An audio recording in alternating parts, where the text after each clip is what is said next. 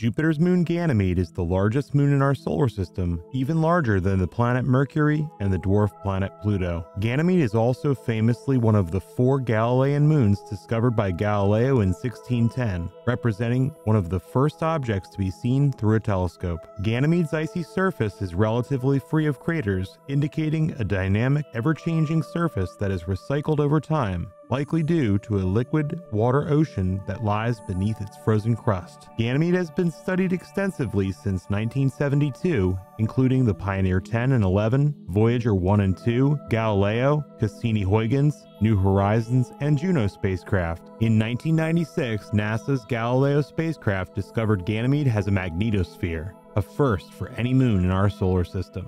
If you like this video and want to learn more, please subscribe and download the Sky Safari Plus or Pro app, available for both iOS and Android. Links in bio.